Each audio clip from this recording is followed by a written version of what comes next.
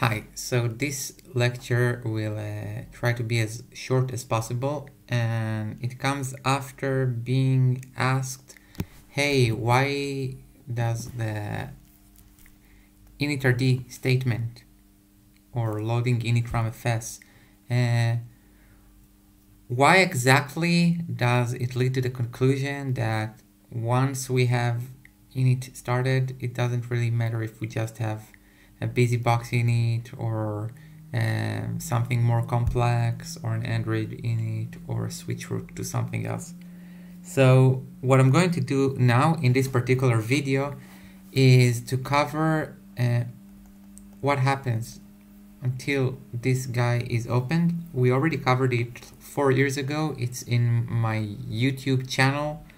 And there were a couple of lectures about linker scripts and about debugging early x86 code. There was also a code about debugging and understanding the boot flow of a ARM64 architecture. And this was somewhere around 2020 when the embedded Israel meetups stopped being face-to-face due to COVID-19. So what I'm going to cover in the first part is a little bit of refresher of things that we already demonstrated. That is like, okay, what happens until the kernel starts? But we're just going to cover on something very, very, very specific, which is loading the microcodes. And this is for Intel or AMD processors.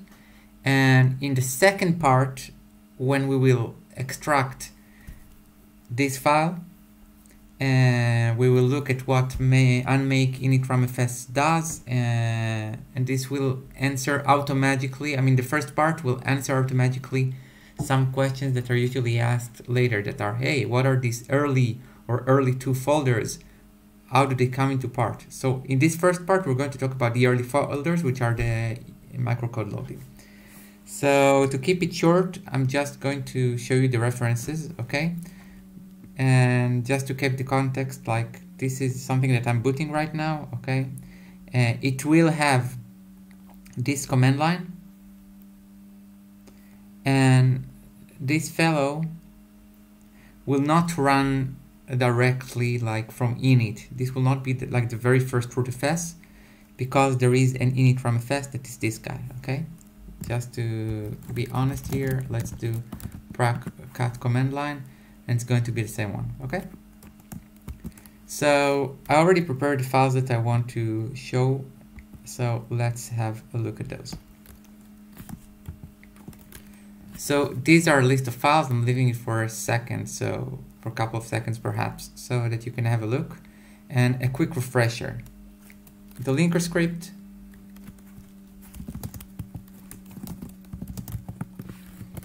it will have, if we have a 64-bit architecture, it will say that we start running from startup 64, okay? So that's exactly what we're going to show right now, which is the second one. We're going to have startup 64 will be in head64.s.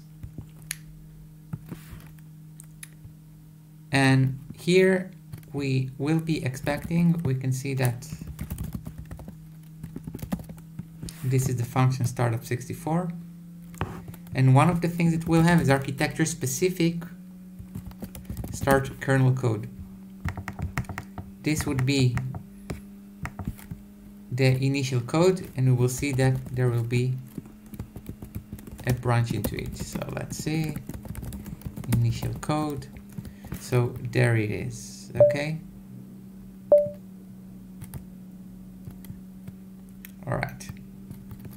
So, what we're going to do now is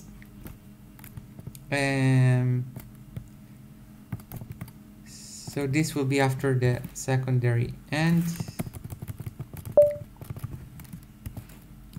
sorry, after secondary startup, which means like, hey, starting up secondary CPUs. So this nice fellow is going to be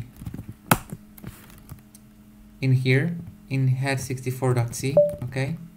And one of the thing that will happen here would be load ucode BSP. That's the microcode. Okay. I'm not going to cover the entire flow. Okay. I just want to show you some files that you can later like relate to. So the code from there will come from this guy from microcode, kernel arc x86 kernel cpu microcode core.c. And if we look at this is something that I already looked for. Load micro. Sorry.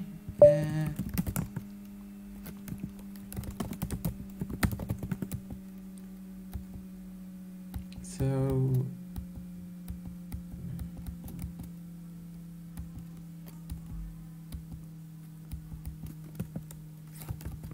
sorry, it's ucode. So load ucode BSP. So if we look at this one, then we can see that like it can identify, of course, which is the architecture that we want to load, and then it would code a specific code that will be respectively under either the Intel code or the AMD code. So if we look at the AMD one, we will see that load microcode AMD BSP would go ahead and call find blobs in container, and the container would be the initrd cpio. Okay.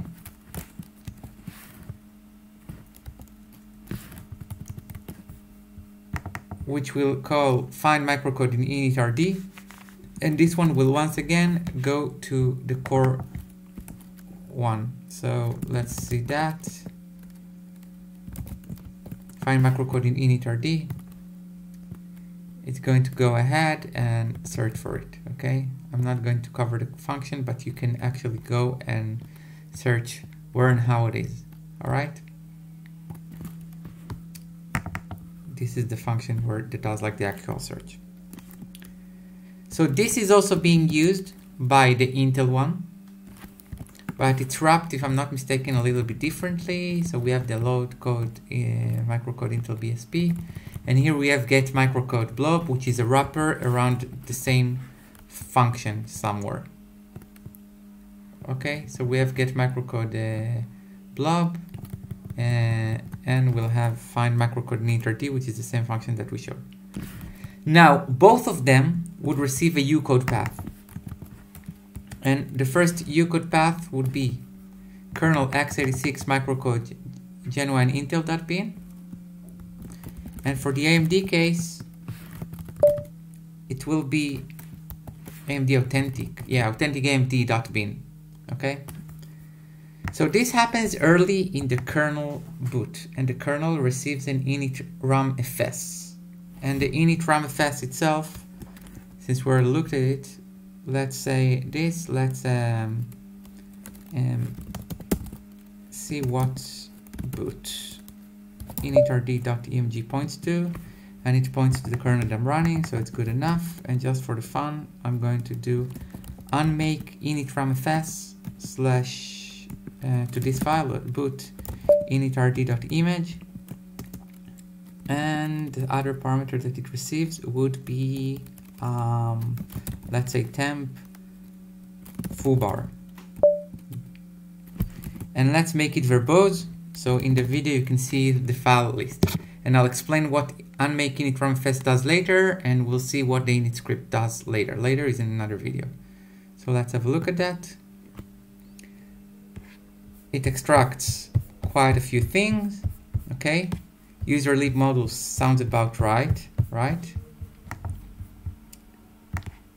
Because the initramfs will have some early modules. It will have user bin, it will have all kind of firmware, okay? And it will have files that should look familiar from what we just saw. That are this one and this one, okay? So when we look at the file extraction itself, it will look a little bit different, because this will go into one folder, this will go into another folder, and everything that you actually expect to have like in an initramfs will be on another folder. And in the next video we're going to cover a little bit the why and the how. So if we go to temp foobar, you will see that indeed we have 3 folders. One is under early, another one is under early2, and under main we will have all kind of things, including a busybox based init. This is bin sh, and here it will be bin sh. It will have 99 links, which means it's busybox. Okay, and I also know that it's busybox, which means that it's busybox. So if we look at this one, it looks exactly the same, and it is the same. It's the same. I know there's no there is no doubt about it. But I suppose that if you are here, then you already trust me. Okay, so in the next part, I will cover what unmkinitramfs does. And I'll try to make it pretty quick, okay? So let's just prove you that it's a shell script. And there you have it, okay? So that will be for the next part. And thank you for watching.